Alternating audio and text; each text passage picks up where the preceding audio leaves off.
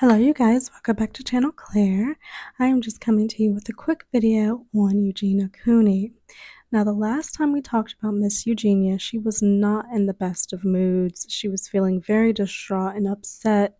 I'm sure shocked about the news that she's not able to do her battles anymore. She's not able to get the gifts that her audience and fans love to give her throughout her lives that are many hours long. So that time that she was spending on live is no longer happening. And it seems like she's now rebranding and she's trying to come at this in the safest way possible to hopefully get those benefits back that she was enjoying on TikTok as a creator. The gifts, the live battles, all of those things she really enjoyed. So now she's rebranding to be a makeup girly. Not really a rebrand because she's always been doing the makeup and that's kind of just been her thing along with the cosplaying. But it is more of a focus, and she's going on and doing her tutorials. She did a little Valentine's look. She did a video on her favorite products. And I'm realizing that her, I guess, of course, let me preface this by saying anybody can wear whatever the hell they want to wear on their bodies, okay? I'm not policing what anybody wants to wear on their bodies, okay? Not at all. The issue was with Eugenia, which is why she is shadow banned and or demonetized off of the platform TikTok, is because unfortunately her physicality is not the best. It's so touchy because it is her body, and you're really not supposed to talk on people's body, but we see what it is that she's been doing for years online. The body checks, the flashing, and the outfits are more revealing that she would wear where it would show her skin and bones, literally.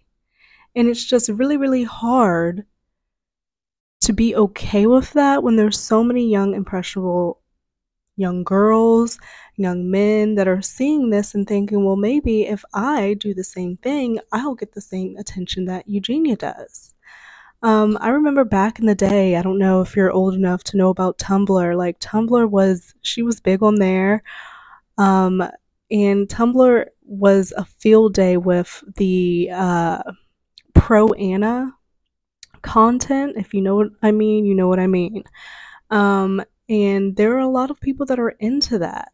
And it's not healthy. Pro Anna meaning pro anorexia, giving tips on how to count your calories, giving tips on fasting, all of those things.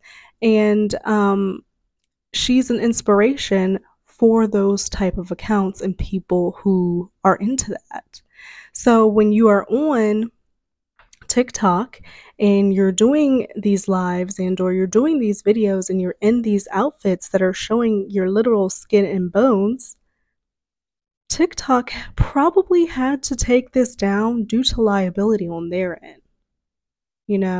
They just couldn't have it. They just could not happen. And granted, God forbid something happens to her and then people are going to be looking at TikTok like, well, you let her do XYZ. It was on your platform. You know what I mean? So they're protecting themselves. So she's coming at it now where she's doing the makeup, heavily focusing on that. Her clothing is a lot more modest. You're not seeing a lot of skin.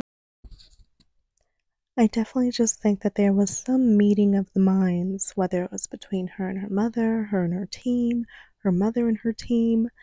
Somebody sat down and said, okay, this is how we're going to pivot. We're going to put you in less risque clothing.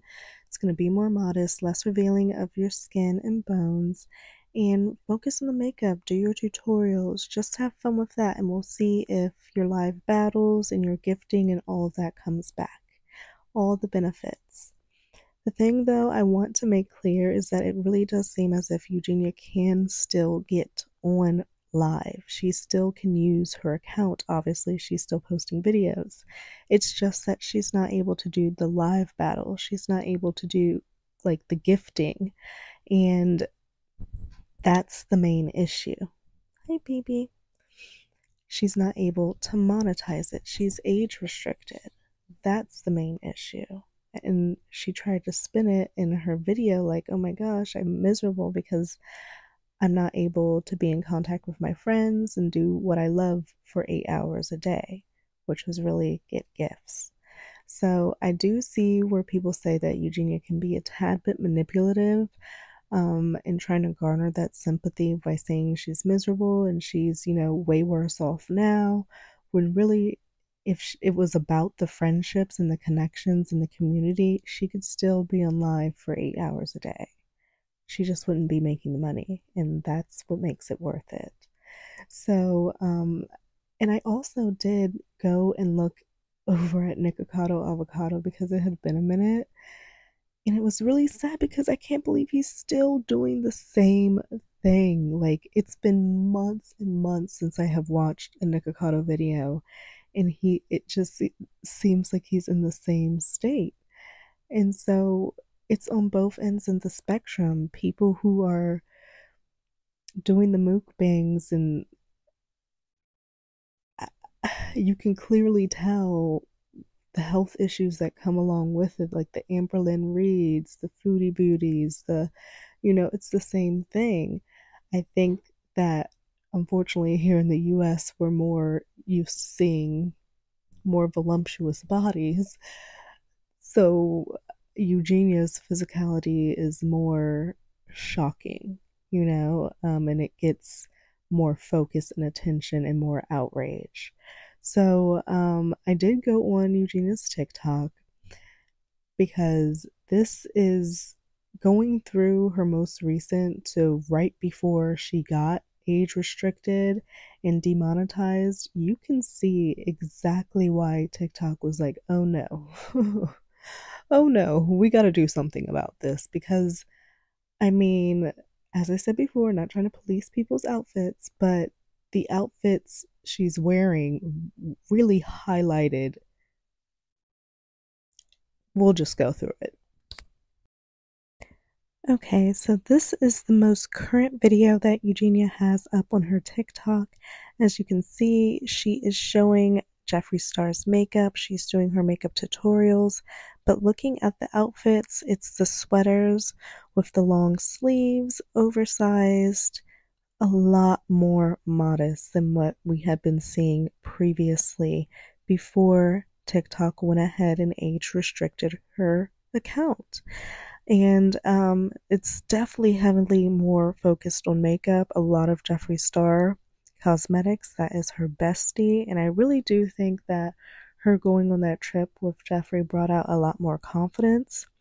But you see, as we get more into December, the outfits get more revealing. You can see everything, you guys. I mean, you can see it for yourself, so I'm not going to say what could be said, but you can see why TikTok probably felt like they had some type of liability, and especially with the flashing claims, just because the bottoms there's a gap, so there's potential to see other things and undergarments, things of that nature. And Eugenia, I mean, it is what it is, you guys.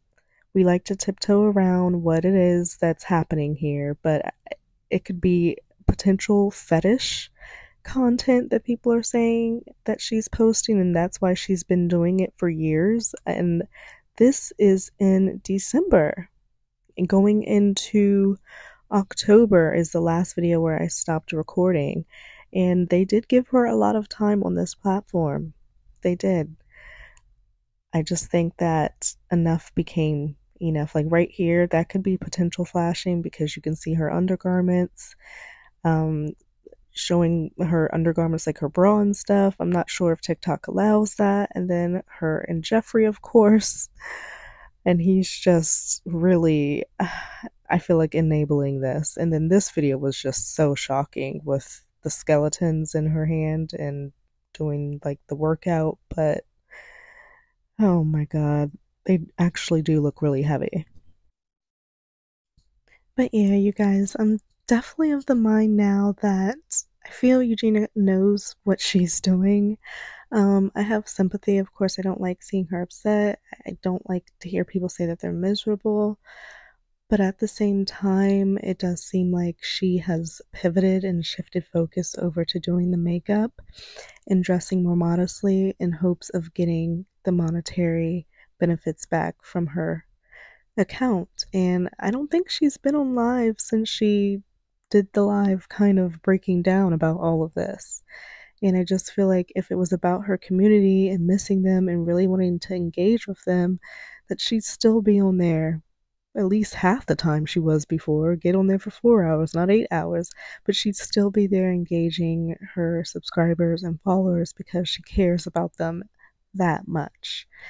But I don't think that's what's happening. So we'll see what happens. We'll see if TikTok decides to give Eugenia back her monetary benefits on her account, or if they're just like, yeah, girl, no, we're going to actually need to see you getting help for real and not just say, okay, now I'm going to do makeup.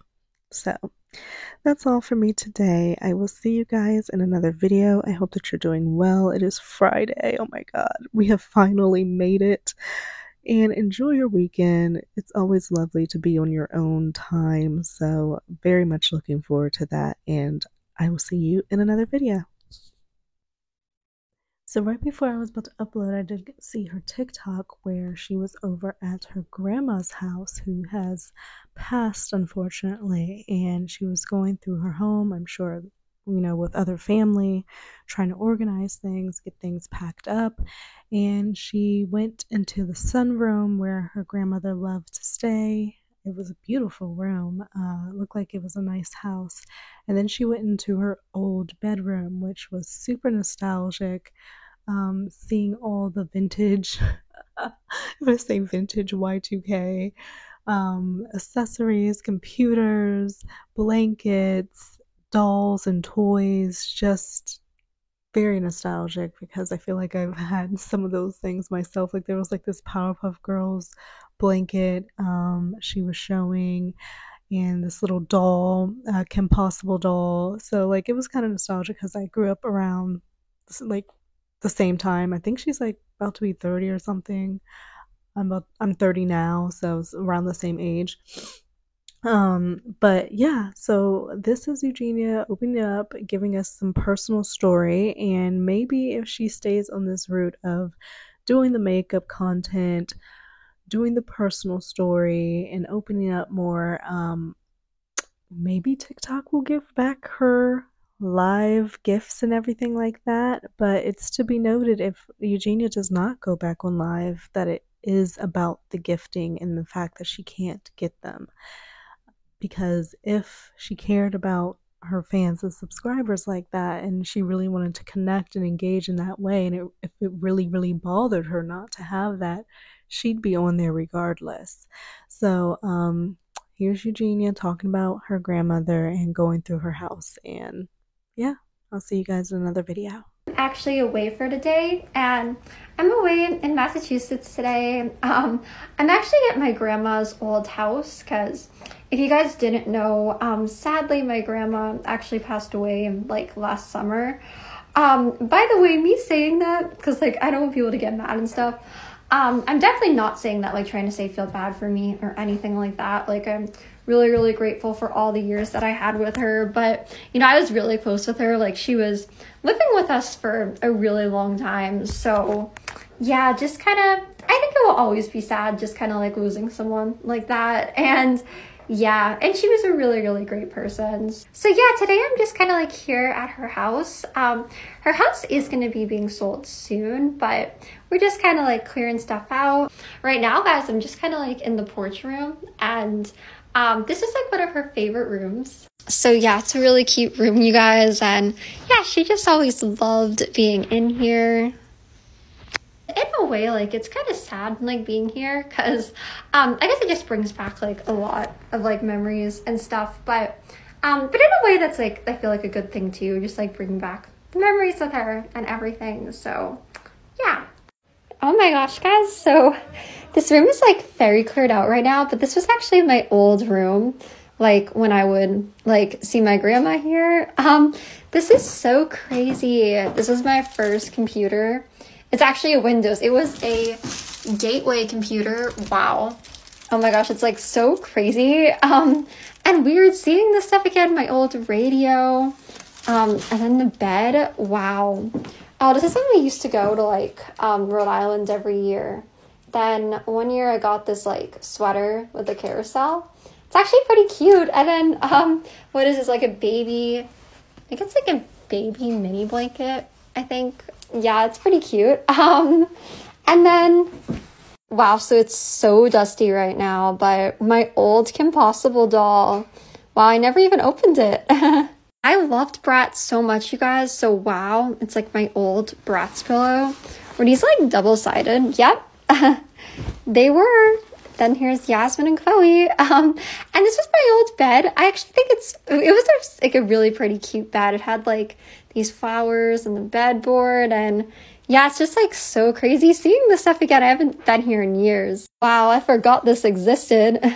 Oh my gosh, I forgot about these. I had all this Winx Club and Totally Spies stuff. Oh my gosh, look guys, it's all like crumbled up right now, but look at my old Powerpuff sleeping bag. This is actually so cute. Like for memories and stuff, I might have to just like bring this back with me. You know? Yeah, so now this was my grandma's old basement, guys. It's so crazy. There's like so much of her old stuff here. And I remember she'd always talk about this thing. It's like a hair dryer, I guess. You never see hair dryers like this now, so crazy. Wow, I never used it, but wow. So yeah, guys, it's like it is so crazy bringing back here. Literally brings back so many memories, and I don't know, I'll always love and miss my grandma so much every day, and she's an amazing person.